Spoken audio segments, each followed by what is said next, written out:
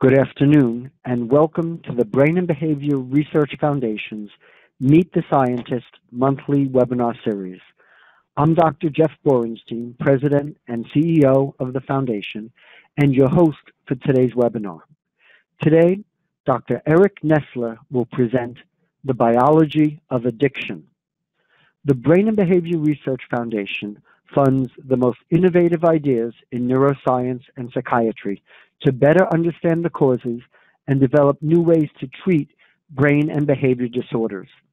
These disorders include addiction, ADHD, anxiety, autism, bipolar disorder, borderline personality disorder, depression, eating disorders, OCD, post-traumatic stress, and schizophrenia. Since 1987, the Foundation has awarded more than $394 million to fund more than 5,700 grants to more than 4,700 scientists around the world. 100% of all donor contributions for research are invested in our grants to scientists. I'm delighted to introduce Dr. Eric Nestler. Dr. Nestler is Dean for Academic and Scientific Affairs, Director of the Friedman Brain Institute, and Professor of Neuroscience, Pharmacological Sciences, and Psychiatry at the Icahn School of Medicine at Mount Sinai. He is a member of our Scientific Council, received the 2009 Falcone Prize for Outstanding Achievement in Affective Disorders Research, the 2008 Goldman Rakik Prize for Outstanding Achievement in Cognitive Neuroscience Research, and was a Foundation Distinguished Investigator Grantee in 1996. Today's webinar will begin with Dr. Nestler's presentation. This will be followed by a question and answer period. To submit your questions, please use the Questions tab on the control panel on your screen. Feel free to submit your questions throughout the presentation. Following the presentation, I will ask your questions to Dr. Nestler and will address as many as possible in the time allotted. And now, I'm pleased to introduce Dr. Nestler. Eric, the floor is yours. Thank you very much, Jeff. It really is a pleasure to be here today. What I'd like to do today, I gather that there is a wide spectrum of experience among our listeners today. So I wanted to start out with a very basic illustration of how we view the addiction process, and then as I get through the lecture, I'll get increasingly more sophisticated and talk about some of our recent research into the biology of addiction. But let me just begin by making the case that despite the fact that addiction is obviously involving many important psychological and social factors, that at its core, it's a biological process. It involves the ability of certain chemical substances, which we call drugs of abuse, to act on a vulnerable brain to create a change in behavior that we describe as an addiction syndrome. And I'll be defining some of those terms as we go on. That medical model view of addiction has two main components as described in this first slide. First is the pathophysiology of addiction, understanding how drugs of abuse change the brain to cause that syndrome. And secondly, a matter of individual risk, what it is that makes certain individuals more vulnerable to addiction than others. We know that addiction is about 50% heritable.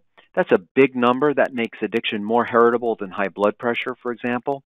But the heritability is extremely complicated, with many hundreds of genes involved, each gene contributing only a minute fraction. The remaining 50% of the risk is presumably mediated by life experiences, a range of environmental exposures like early life adversity, peer pressure, and so on. So we believe that it is only through an improved understanding of the biology of addiction that it will be possible to develop better treatments and eventually cures and preventive measures. The goal of the work is not to produce some magic pill that will cure addiction. That won't be possible. But we feel that medical treatments for addiction will be necessary to augment and make behavioral therapies and rehabilitation more effective. So let's start by some of these definitions. How do we define addiction? It is sobering that here we are in 2019 and we still lack objective diagnostic measures to tell whether a person is addicted or track his or her progress during treatment. There's no brain scan, blood test, or genetic test that is helpful. So addiction is defined, like all psychiatric syndromes, solely on the basis of behavioral abnormalities. And my view of that is to describe a loss of control over drug use. Some people refer to this as a compulsive seeking and taking of drug despite horrendous adverse consequences. Really, in the extreme, a drug takes over a person's life. And one of the cardinal features of addiction clinically is that individuals can remain at increased risk for relapse despite many years of abstinence. So whatever drugs are doing to the brain, they produce very stable, long-lasting changes. The term drug abuse is another term that's been used, and it's less clearly defined and is usually used to describe patterns of drug use that are similar but are less severe than for addiction. It's impossible to overstate the impact that addiction has on humanity. I've listed on this slide just a few of the statistics. I'm not going to go over them in detail. I'll just offer two more. We know that drug addiction is one of the top 10 causes of disability worldwide. When we look at recent data, which suggest that over 70,000 Americans die of drug overdoses each year, that is a staggering number for me. I grew up in the 1970s during the Vietnam War. That means that we lose more Americans to drug abuse every year than we lost in the entire span of the Vietnam War over 15 years. So something has to be done about this epidemic. At the bottom of the slide, I make the point that although today we are primarily facing an opioid epidemic, what we've seen in the United States over the past century are waves of use of different drugs of abuse. And one of the mistakes we've made, in my view, is that we've used what I would call a whack-a-mole approach. When there's an opioid epidemic, we focus on opioids. When there's a cocaine or methamphetamine epidemic, we focus on those drugs, only for other addictions to pop up. What we need is a more concerted global effort attacking the entire addiction syndrome. So one of the major questions that I'd like to address today is that what is it about a very small number of the billions of chemicals that are known in real or virtual space? What is it about these few particular substances that imbue them with the ability to produce a behavioral syndrome which we describe as addiction? This slide lists the major classes of drugs of abuse. I'm not going to go over that in any detail, but the first point that we can make right away is that the cardinal feature of these drugs that make them addicting has nothing to do with their chemical structures per se. So this slide illustrates that every class of drug of abuse has a very different chemical structure. So it's something outside the chemical structure that represents the core ingredient of addictiveness. And so the question is, what is that feature? In order to make advances in understanding that question, we need to use animal models, which are absolutely essential in order for us to obtain mechanistic information. And I would make the argument that our animal models for drug addiction are better than those for any other psychiatric syndromes. And that's highlighted by this first model, which is called drug self-administration. If we take a mouse, a rat, or a monkey, and we give them the opportunity to press a lever or do something else, they will self-administer and addict themselves to the same range of drugs that humans will self-administer and addict themselves to. And a certain subset of the animals will lose control over that drug intake. And in fact, if given unlimited access to drugs, a portion of the animals will even overdose. That's a pretty good animal model of what we see in humans with addiction. Moreover, after learning self-administration and addicting themselves, animals will remain at increased risk for relapse, just as we see in people, for many, many months. And that relapse can be triggered by the drug itself or by drug-associated cues, that means drug-associated memories, or by stress, the same triggers that occur in humans. Two other animal models that have been very useful. One is condition-place preference, where an animal learns to prefer an environment paired with drug exposure that is thought to model some of these cue-associated learning events that occurs in human addicts as well, and a method called intracranial self-stimulation, where a drug of abuse will promote an animal's choice to electrically stimulate a certain brain region. And the use of these animal models, the availability of these very good animal models, has made it possible for us to learn an enormous amount about the actions of drugs of abuse on the brain. What I'm showing in this cartoon is a synapse. A synapse is where two nerve cells come together, the end of one nerve cell and the beginning of another nerve cell. And they communicate by the release of a chemical substance called a neurotransmitter. Dopamine would be an example of the neurotransmitter, released by some nerve cells into the synapse, which act on receptor proteins on the second nerve cell. And we've learned over the last 2 decades the initial mechanism by which all drugs of abuse, despite their very different chemical structures, act on the synapse in the brain.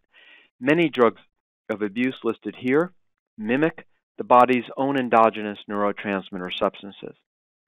Other drugs of abuse, called stimulants like cocaine and amphetamine, act through the dopamine pump, which takes dopamine in the synapse and brings it back into the nerve terminal, turning that dopamine signal off. And still other drugs of abuse act on a range of ion channels in the brain, proteins that control the electrical activity of nerve cells. And based on this information, it has been possible to identify where in the brain drugs of abuse produce these actions at the synapse. And this has defined for us a series of brain regions which we call brain reward regions. These are areas of the brain that evolved a long time ago, over 1 billion years ago in evolution, and evolved to mediate our responses to natural rewards like food, sex, and social interactions. These brain areas focus on dopamine-containing nerve cells in a brain area at the very base of the brain called the ventral tegmental area, or VTA. And the projections of these dopamine-containing nerve cells to the forebrain, to frontal parts of the brain, like prefrontal cortex, nucleus accumbens, amygdala, hippocampus, and others. Drugs of abuse act on this circuitry with a power and persistence that's not seen in the natural world, stronger than food, sex, and social interaction, and over time produce changes in these brain areas so that in the extreme, an addict doesn't feel the normal reward signal of these natural rewards and requires a drug of abuse in order to feel normally rewarded. And we can actually look at this circuit, and I could describe for you precisely how each drug of abuse, despite its unique chemical structure, its different protein target, exerts the same functional effect. So if you focus now on a VTA dopamine neuron, innervating a nucleus accumbens neuron that makes another neurotransmitter called GABA. That's shown in this slide. Here's the VTA dopamine neuron innervating a GABA neuron in nucleus accumbens. And here are some other nerve cells in that circuit. I'm not going to describe this slide in detail, but the boxes in red illustrate the very different sites of action of all known drugs of abuse, but the net functional effect of each of those actions is the same. Every drug of abuse has the net effect of increasing dopamine transmission to these nucleus accumbens neurons that make GABA, and also produce dopamine-like effects on these GABA nucleus accumbens neurons through different types of mechanisms. So this is the answer to our question of how drugs of different structures converge into a shared circuit mechanism that drives addiction. Now, everything that I've described so far refers to the response of a single exposure to a drug of abuse. Yet we know that addiction is not a response to one drug event, but develops progressively and to repeated drug exposure. And for that reason, we view addiction as a form of drug-induced neuroplasticity. So according to that view, repeated exposure to a drug, repeated actions at the synapse will trigger changes inside of this postsynaptic nerve cell, involving what we call intracellular chemical messengers, driving long-lasting, sometimes lifelong changes in the chemistry of these nerve cells. That's shown in greater detail in the next slide, where I'm now providing information on the identity of some of these intracellular chemical changes involving what we call second messengers and protein phosphorylation and regulation of a class of proteins in the cell nucleus called transcription factors, proteins that bind to DNA and regulate the ability of DNA to transcribe their target genes. And these drug-induced changes in transcription factors and target genes are responsible then for these very stable changes in neural function that drive the behavioral abnormalities associated with an addiction. So let me tell you more about what I mean when I use the term transcription factor and gene expression. Before doing so, let me make the other point that all current medications used to treat addiction focus on the extracellular aspect of the synapse, leaving unexplored many thousands of potential drug targets for future drug discovery, which I'll come to at the very end of my talk. So we know that genes are encoded in DNA. The DNA double helix is depicted here in a cartoon fashion. The mammalian organism consists of about 3 billion base pairs depicted here in linear sequence. We also know that 3 billion nucleotides, when stretched out linearly, would be about 2 meters in length. Yet, this 2 meters of DNA is compacted in every cell in the body within the microscopic cell nucleus. And we've learned a great deal over the last 2 decades in how that compaction occurs through a process called epigenetics. So we know that the DNA double helix is wrapped around octamers of histone proteins to form the unit of chromatin called a nucleosome. Chromatin is the word used to describe the chemical contents of a nucleus. These nucleosomes are then further organized and compacted in the most compacted extent in what we would recognize as a chromosome. And this degree of opening or compaction of DNA and nucleosomes is crucially important because DNA contained in these compacted areas of chromatin are too compacted to be functional. They're inactive. Whereas DNA in these more open areas of chromatin can be active. And that makes it possible for us to use epigenetics to understand the genes that are regulated by drugs, how they're regulated by drugs, and by analogy with cancer biology and developmental biology, where some of these types of changes in compaction of chromatin, once they occur, are lifelong. Our hypothesis has been perhaps chronic exposure to drugs of abuse produce similar permanent changes in chromatin structure that would then drive lifelong changes in the functioning of the nerve cells in which these changes are occurring and then in behavior. And the point that I made earlier, that addiction is roughly half genetic and half non-genetic, further emphasizes the likely importance of these epigenetic mechanisms that I've just described. So let me just go back a little bit and say a little bit more about, at a basic level, about what I am telling you. We know a mammalian organism has about 20,000 genes. That's about 20,000 segments along these 3 billion nucleotides of DNA. Each of these 20,000 genes encoding typically more than one messenger RNA, a different type of chemical substance, encoded by the DNA. Each messenger RNA then encoding typically more than one type of protein. And it is the proteins in the brain that are responsible for all of the brain's chemical messengers. Many proteins themselves are chemical messengers, or they control the levels of other chemical substances that serve messenger functions in the brain. And these chemical messengers are responsible for all normal and abnormal aspects of brain function. Transcription factors, which I described a few minutes ago, are types of proteins that control this process. They're master control proteins that determine the types and amounts of proteins that every cell in the body makes. So let me describe an example of a transcription factor that my lab implicated in drug addiction starting many years ago. The name of the protein is called delta phos-B. It doesn't matter what that name means. It's a type of transcription factor. It belongs to a family of related transcription factors referred to as the phos family. And this slide comes from an experiment that Bruce Hope did in the lab over 25 years ago now, showing that when a rat is given an acute dose of cocaine, there is the induction of all known phos family proteins. The darker the bands, the more protein exists. And you can see that in response to a single dose of cocaine, delta phos-B is induced only to a small extent.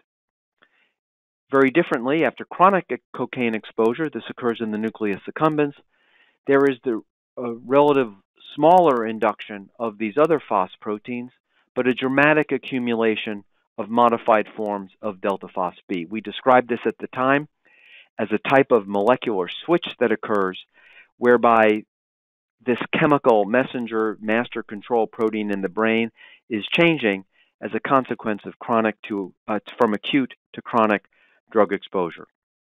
A lot of work in the years since have shown that delta phos-B mediates sensitized drug responses, and it serves this function for every class of abused drug. I'm just going to show you one example of this type of data that was published a number of years ago, as shown at the bottom. This is using a condition-placed preference procedure, where if you look at control animals, those animals described in these gray bars, remember I said that condition-placed preference describes where an animal will learn to spend more time in a drug-paired environment, and as animals are trained with higher doses of cocaine, you can see they spend more time in the cocaine-paired chamber. When we use genetic models to induce delta phos-B, specifically in the same cells of the brain regions where drugs induce the protein, nothing else has been done to these animals. They've never seen a drug of abuse. These animals are now far more sensitive to cocaine exposure. The opposite happens when we use genetic tools to overexpress an artificial protein called delta-June-D. Again, it doesn't matter what that means. When we turn on delta-June-D in the same brain areas, we can make animals less sensitive to the rewarding effects of cocaine.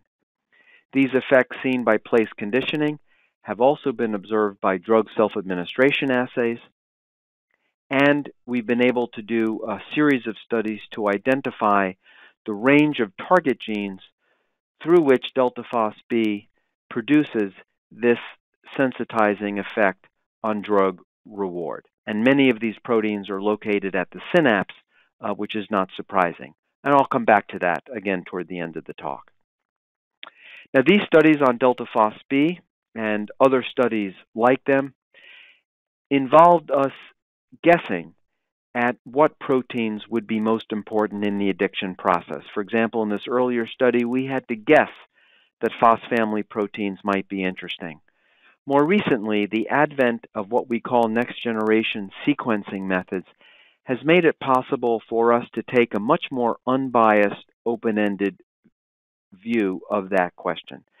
And so for the next several slides, I'll describe more recent research where we've embarked on that approach. This is the result of a very large experiment done by Dina Walker, Aaron Kalapari, and others in the lab, where we had mice self-administer cocaine or saline for a period of 10 days. We then harvested some of the animals 24 hours after that self-administration procedure. Other animals were withdrawn from cocaine for 30 days. And then at that 30-day time point, were given a challenge dose of either cocaine or saline. So total of 6 groups. We then analyzed 6 brain areas, all of which I've described to you previously as being important in the addiction process. This 30-day withdrawal period turns out to be really interesting because we know that in animals and in some humans as well, there is a process called incubation that occurs as a result.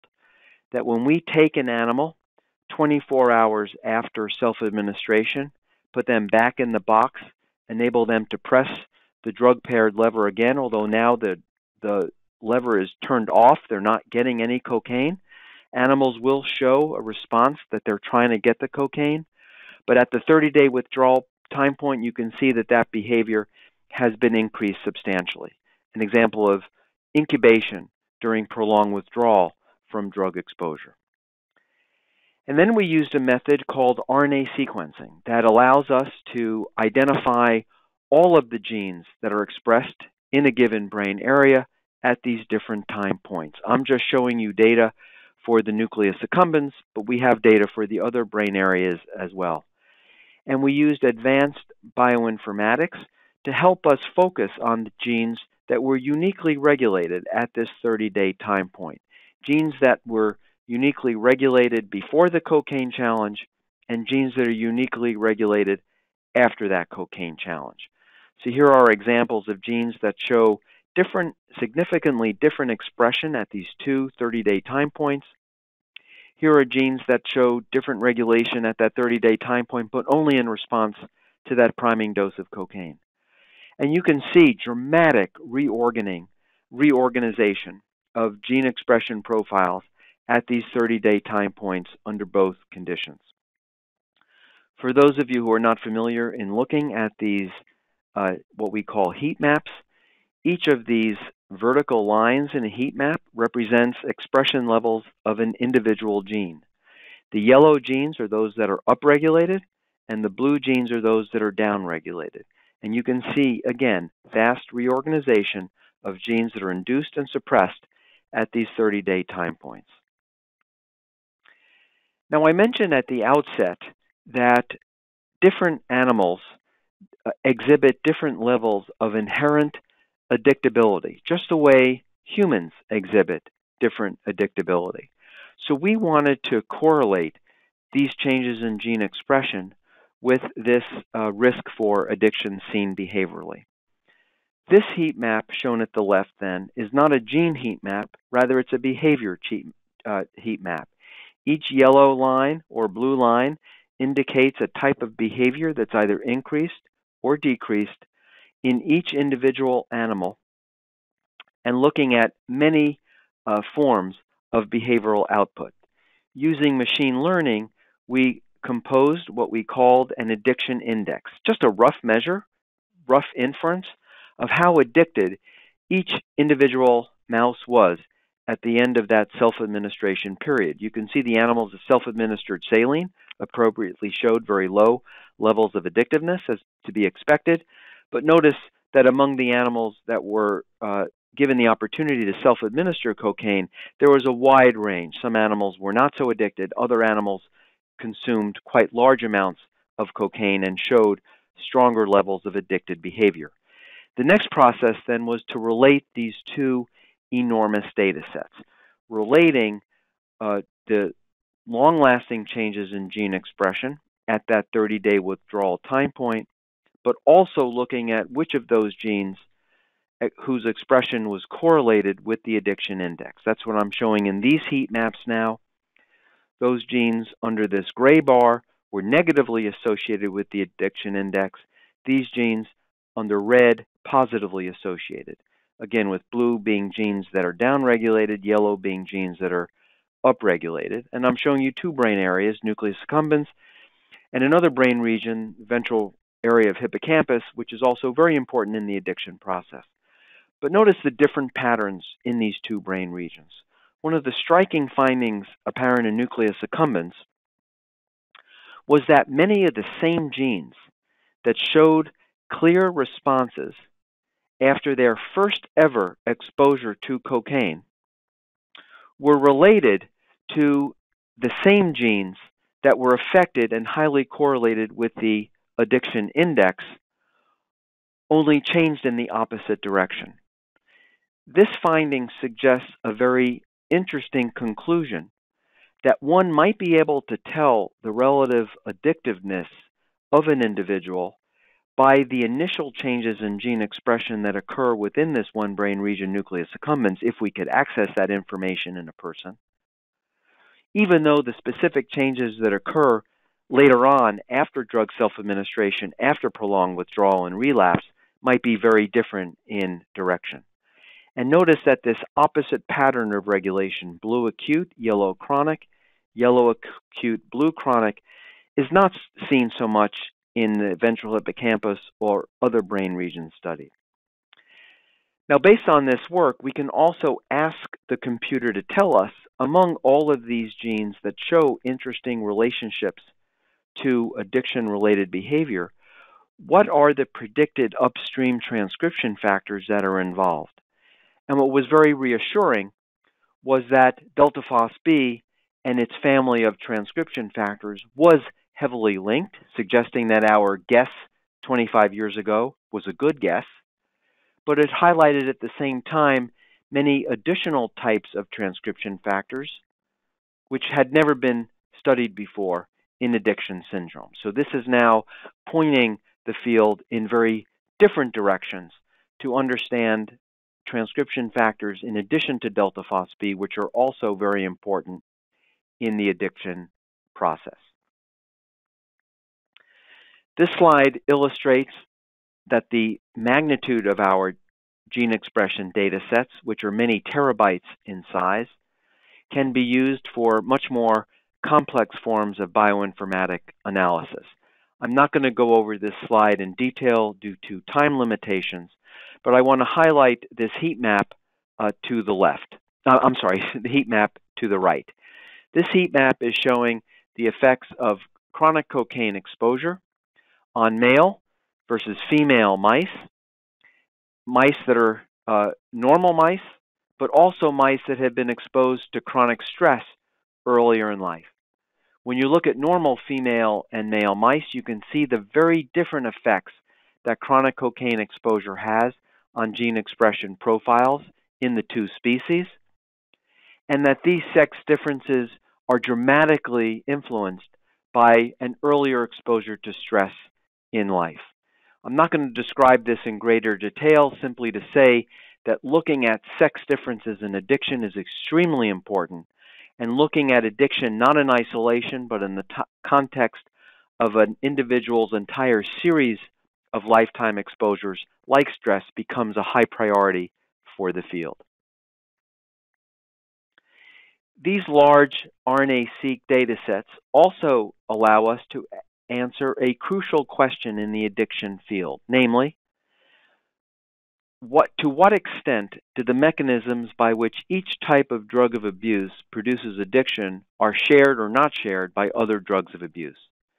What I'm showing you in this slide are published data sets from mouse comparing gene expression changes produced by chronic cocaine or a chronic opioid like morphine in two brain reward regions of mice, the VTA and the nucleus accumbens, showing dramatic overlap in the gene expression changes produced by these two drugs of abuse, highlighting the importance of shared mechanisms of addiction. Interestingly, a very different result can be compiled from studies of the human prefrontal cortex, a published study of ours from a couple of years ago, and which studied cocaine in a work in progress by Deborah Mash and Shram Akbarian and colleagues looking at opioid addiction in humans, where there's not that shared signal of drug regulation, and in fact there's even evidence of some opposite changes in in gene expression. This slide summarizes what we feel reflects the field, that there are many common core symptoms of addiction, but also many drug-specific mechanisms of addiction, and that in order to eventually conquer human addiction, we'll need to address both shared and drug-specific mechanisms. The last point that I want to make today is that each part of the brain that's involved in addiction is not homogeneous. It's comprised of many different cell types. So the nucleus accumbens, which I've been focusing on, for example, is comprised primarily of two different types of neurons called medium spiny neurons, defined by the type of dopamine receptor they predominantly express, D1 receptors or D2 receptors. These neurons tend to show different anatomical projections. D2 neurons go to the pallidum. The D1 nerve cells tend to go back to the VTA. A lot of work in the field by my lab and many other labs have shown also that these two types of neurons, each representing about half of all neurons in the nucleus accumbens, subserve very different functions in drug mechanisms. So, for example, using tools like optogenetics, it's been possible to show that activation of these D1 nerve cells of nucleus accumbens promotes drug reward, while activation of D2 nerve cells has the opposite effect. Conversely, using tools like fiber photometry and other methods, it's been possible to show in awake behaving animals that exposure to cocaine tends to produce opposite effects on the activity of these nerve cells that might be expected based on their opposite effects on drug reward per se. In general, drug exposure, it's much more complicated than what's summarized here, but in general, drug exposure tends to activate the activity of D1 medium spiny neurons, but depresses the activity of D2 medium spiny neurons. And going back to delta phos-B, one of the really interesting observations that we made a number of years ago, work by Mary Kay Lobo and colleagues, is that delta phos-B is induced specifically in the D1 type of medium spiny neurons by all drugs of abuse, very specifically, only in the D1 type of nerve cell, except for opioid drugs of abuse, which induce delta phos-B in both nerve cells, highlighting a very interesting specific way in which opioids are different from the other drugs of abuse, and something that we're very interested in understanding mechanisms in driving this difference and also the consequences for the subsequent addiction syndromes. Knowing about the dramatic differences in these two subtypes of nucleus accumbens neurons has also then driven the use of more advanced tools in next generation sequencing that allow us to basically repeat the studies I just described to you that looked at the entire nucleus accumbens, but looking here selectively at individual cell types. So I'm going to describe a method called ATAC sequencing. In the cartoon at the upper right of the slide, I'm just making the point that ATAC sequencing provides a method to determine how open or closed different segments of DNA are across the entire genome. The slides are showing the results of ATAC sequencing. This is work done by Philip Muse in the lab in D1 medium spiny neurons of nucleus accumbens or D2 neurons of medium spiny neurons. The higher the peaks shows the more open the chromatin is. The graphs are focused around what's called the transcription start site. That's where a gene begins to encode a certain messenger RNA, and nucleotides, 1,000 nucleotides upstream or downstream of those transcription start sites. This is looking genome-wide, averaging across, say, roughly 20,000 genes. In comparing D1 cells and D2 cells, one can see that D2 cells actually have, on average, more open chromatin, the pink lines, than the chromatin in D1 cells. More genes are expressed at baseline in D2 medium spiny neurons. But notice the dramatic differences in responses to acute and chronic cocaine. A single dose of acute cocaine has a small effect across all genes in D2 cells, but a dramatic effect in the D1 nerve cells. That effect is maintained through 30 days of withdrawal, this burnt orange line, and an effect that grows in size with chromatin opening still further after a priming dose of cocaine in these withdrawn animals, showing dramatic reorganization of the chromatin within D1 medium spiny neurons that far exceeds that than what's seen in D2 medium spiny neurons. So the question becomes then, what is mediating at the very detailed molecular level these long-lasting, month-long in this case, changes in the opening and closing of chromatin selectively in D1 nerve cells? Again, we and other groups have guessed at possible mechanisms involved. Much of that work is published. I'm not going to describe it here. What I wanted to mention here, rather, are our efforts to identify mechanisms in a completely open-ended, unbiased manner. Again, this is work done by Philip Muse in the lab in collaboration with Ben Garcia's lab at Penn and Simone Sidoli in particular within that lab, where we could use a method called proteomics, simply a word that describes the ability to analyze thousands of proteins at the same time, asking how is chromatin modified biochemically after exposure to cocaine. What I'm showing you here so far is changes seen in response to an acute cocaine exposure. We are now looking at changes after chronic cocaine exposure. That's work underway. This is a complex slide. Let me explain what it is showing.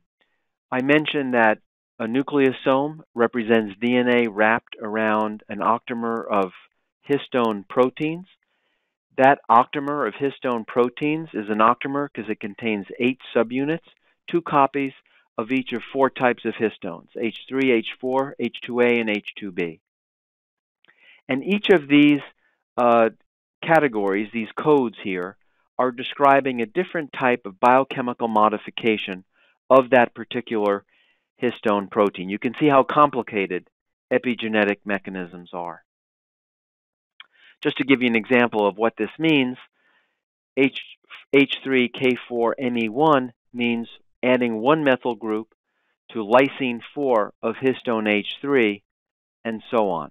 AC stands for acetylation, another important mode of histone regulation. The color code are showing you those histone modifications that are downregulated in blue or upregulated in yellow in response to acute cocaine exposure. You can see that many of the changes that show up as being most dramatic, in particular changes in this variant histone subunit called H2AZ, are changes that we would have never guessed as being important in cocaine action, or at least it would have taken us a long time to get to these changes. By using this type of open-ended method, we can now focus very rapidly on H2AZ and these other histone marks mentioned in red to use a method called chip sequencing, which will enable us to look at the changes that are occurring in these particular histone modifications as candidate mechanisms for what we refer to as chromatin scars. Chromatin scars being these types of changes in histones and other nuclear proteins induced by cocaine that last very long times within the nucleus, driving changes in the opening and closing of chromatin as described by ATAC sequencing, which in turn drive changes in the expression of these genes as depicted by RNA sequencing. So let me then conclude with this summary scheme. What I've made the point to you over the course of the lecture is that drugs of abuse initially target synapses in the brain, where one nerve cell comes in close approximation to another nerve cell. This blowout is describing greater details of the functioning of a synapse, where neurotransmitter is released. Those are the purple circles acting on receptors, these blue figures driving these downstream changes. These synaptic events will regulate the initial behavioral effects of a drug, making us high, producing side effects, whatever. But at the same time, these signals will also travel to the cell nucleus. And over time, as drug exposure continues, and as these signals accumulate and grow, the effects on the cell nucleus will build as well, to the point where there will be dramatic reorganization of chromatin. So I'm showing you here the DNA double helix as this what looks like a ribbon wrapped around octamers of histones, which looks like these beads packed together, transcription factors controlling this process, and many other proteins, hundreds of proteins involved in opening and closing of chromatin. We believe that the kinds of open-ended maps that I've been describing today provide an unprecedented template of the range of synaptic proteins that are regulated over long time spans by repeated exposure to drugs of abuse and provides now a template for drug discovery efforts. It also raises the interesting possibility that there might even be an opportunity to target some of these epigenetic mechanisms themselves. This would be a novel approach to the treatment of drug addiction, but it's supported by the idea that many novel treatments for cancer and immunologic diseases are now being based on epigenetic mechanisms. So a lot of these molecules targeting epigenetic mechanisms are available for clinical trials and can be studied relatively quickly in drug abuse models guided by the kinds of basic animal findings that I've described to you today. So let me just conclude by making a few summary points. As I mentioned at the outset, we know that addiction is mediated by very powerful psychological and social factors, but that it also at its core describes a very biological process, and that great strides have been made in understanding that underlying biology. That means understanding when a drug gets into the brain, the protein it first binds to, where that protein is located in the reward circuitry, how that binding affects the functioning of the reward circuitry, and how that changes over a period of repeated drug exposure to change those reward neurons so that they're essentially permanently altered and drive behavioral syndromes of addiction. The current challenge is to translate these really vast and impressive discoveries into improved clinical care. Progress has been extremely frustrating in terms of this translation, but we feel that the combination of the advanced tools that are available today in neuroscience will make this translation much more feasible over the next 5 to 10 years than over the past 30 years. I focus today on the tools of molecular biology, these open-ended methods that allow us to focus on transcriptional and epigenetic mechanisms when combined with other tools that I only briefly mentioned of allowing us to study the circuits in the brain also at an unprecedented level. Combining those two approaches, we hope and believe, will enable us to make these translational advances at long last. And I do want to give to just emphasize the importance of open-ended, unbiased characterization in scientific discovery. We don't yet know enough about what causes addiction to simply stop and just do the translation. We need to continue unbiased, fundamental, basic research of drug addiction to come up with a much more complete categorization of these long-lasting changes like I described today at the transcriptional and epigenetic level among many specific types of nerve cells in many brain regions. I just focused on 2 cell types in one brain region, which will give us insight into what I've called these chromatin scars that we believe can institute and maintain addiction for a lifetime. And I do want to thank the funding of my lab over many years by the National Institute on Drug Abuse. We would not have been able to make these studies without this robust support. So at this point, Jeff, I'd be very happy to open the floor to the audience and answer questions that people may have. Wonderful. First of all, Eric, thank you. You really were able to present some very complicated science in a way that is lay-friendly. And I think that one of the key take-home points for people listening is that your work and the work of others clearly demonstrate that chemical dependency, addiction, is not a moral weakness, but an illness like many other illnesses, and there is a biological basis for that illness. Absolutely. I'd like you to just comment on that in terms of how important that is. Absolutely. We have the additional burden in psychiatry that the organ affected by our illnesses, the brain, also happens to be the organ that determines how we think, remember, and what really determines who and what we are as people. And it means that drugs of abuse will gradually and progressively attack parts of the brain and produce brain damage. And that people with an addiction problem should be viewed as individuals with clear damage to key parts of the brain that determine their decision making. So when people who have an addiction are criticized by many in our culture as being weak people or people with failed mores, it is the wrong way to view this, because what has happened to these individuals is that the very parts of their brain that control decision making and good choices are the ones that are damaged by exposure to drugs of abuse. So we need to look at addiction as a biological process and a syndrome, just like any other syndrome, whether it's heart disease, diabetes, or a cancer, that require biological treatments.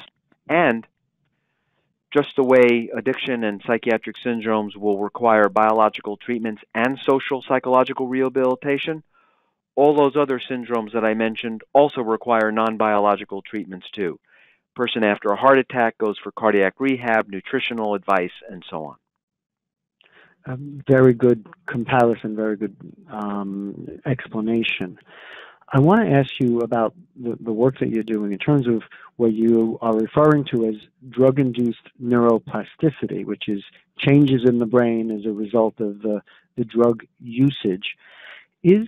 Have you found differences based upon the age of the individual, whether it be a laboratory animal or human beings, the age of the individual and this neuroplasticity or changes in the brain? Yes. This is my lab has done some work on that. Most of the work has been done by other labs around the country and world, but we know that the sensitivity of an individual to a drug of abuse varies as a function of the age of the individual. And in general, work by many labs has shown that the adolescent brain, both in rodents and in humans, is much more sensitive to these addiction-mediating forms of plasticity in the brain. And therefore, we think that one of the greatest public health challenges we have is to get as many teenagers as possible not to take drugs, because drugs seem to be much less dangerous to individuals once they get older. So really, for the general public, for parents, teachers, and for young people, the risks of using drugs in teenage years, early 20s, is greater than the risk of using drugs, not that there is no risk, but greater than the risk at an older age. That is correct. And there's also a separate literature that has examined the effects of drug exposure on the fetus in a woman's uterus, and that when a mother uses drugs during pregnancy, or if a young child is exposed to drugs in the environment, for example, tobacco smoke of adult smoking in his or her vicinity, the young brain, the prenatal brain, and the brain right after birth also are highly vulnerable. So we need to, in terms of public health, look at ways of reducing drug exposure from the earliest stages of development through early 20s. You spoke a lot about cocaine, you spoke about opiates and other drugs. The current movement to legalize marijuana in states around the country. What's your take on that in terms of this risk issue? Yeah, so I think that we have a lot of neurobiology and public policy knowledge that will teach us a lot about how to view this problem. I mean, my personal viewpoint as a person that's libertarian is that I think an adult individual should have the right to take a drug if he or she chooses, but that is going to occur at consequences for the rest of us to face. So we know that when drugs are legalized, they will be used by more people and taken at higher doses.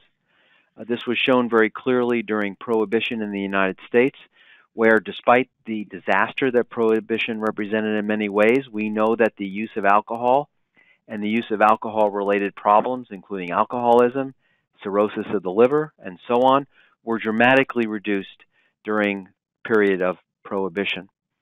Yet, prohibition also illustrates the dramatic cost of that type of criminal justice approach. And in fact, prohibition was eventually reversed because the criminal justice implications were just too vast to deal with. I would argue that here we are in 2019, decades after wars declared on different drugs of abuse over the last several decades. Our wars on drugs of abuse have failed.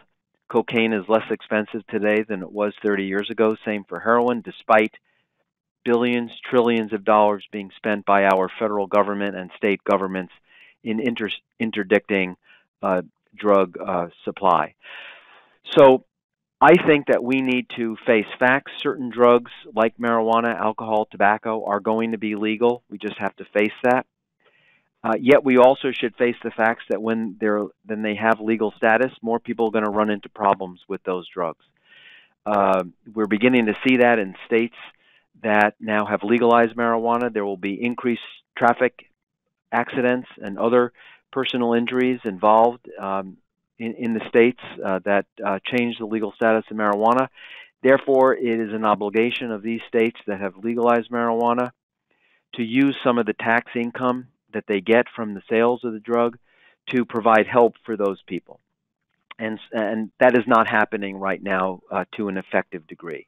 States rather are taking the tax money and using it for other purposes. So we need to take a holistic view. We need to look at what it is about our culture that has driven very high rates of drug use and drug addiction among our young people, high levels of stress, crime, poverty, trauma, and so on. We need to work very hard to reduce drug use in young people, as we've already talked about, and try to protect people and try to get people to make wise, intelligent, and good choices for themselves in this new era where marijuana, in addition to tobacco products and alcohol, are legalized. I think very well said and very important. I want to ask you about, we know that there are people who have chemical dependency and with the current treatments are able to be in recovery and stop using, but there are people who may receive treatments and relapse yet again. Is there anything in the basic science that you've been doing that may help explain why one person is able to be in recovery and another person relapses? Yes, I mean, we can see this in animals as well, and the ability to demonstrate it in animals is important because that makes it possible to then go into the brain and identify factors that might be different. So if you recall on one of the slides I showed is a big range of addictive-like behavior shown by animals. Another difference that's seen that I didn't talk about today is that if you take animals that show a similar level of addictiveness after a period of drug self-administration, there are big individual differences in the course of what happens during withdrawal. Some animals will withdraw, stop using drug, and even when given relapse triggers, they will not relapse, whether other animals are very sensitive to those triggers and will relapse quickly and readily. We can now use the kind of tools that I talked about today to understand the changes in the brain that drive that different response, that different risk for relapse. The real challenge for the field is to then take that knowledge and apply it to people. So I mentioned that on this last slide that I show here, is how can we develop tools, brain imaging tools, genetic tools, whatever, that will enable us to tell a person, listen, you have particular changes in your body that are indicative of a severe addiction syndrome. You are going to be at increased risk for relapse for a long time, which we can track with you by repeated measures of these tests, and to target resources to those individuals and to devise better ways of treating them. I think this is one of the most important avenues of current treatment discovery that we have today. Well, Eric, I could continue on for another hour, but our time is just about up. I want to thank you for your presentation, and more importantly, for the ongoing work that you and members of your lab have been doing to help us better understand and ultimately develop new and better treatments for people who have chemical dependency, and potentially methods of prevention as well. So thank you very, very much for all that you do. Thanks for having me, Jeff. Yeah, thank you. I also want to thank everybody who joined us today.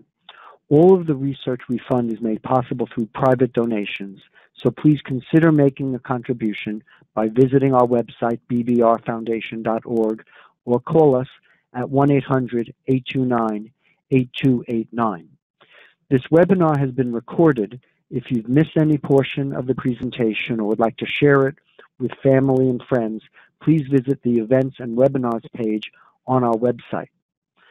Finally, I hope you will join us again next month when Dr. Colleen McClung, Professor of Psychiatry and Clinical Translational Science at the University of Pittsburgh School of Medicine, will present Circadian Rhythms and Bipolar Disorder. This webinar will take place on Tuesday, April 9th at 2 p.m. Eastern Time. Once again, thank you for joining us today, and enjoy the rest of the day. Take care.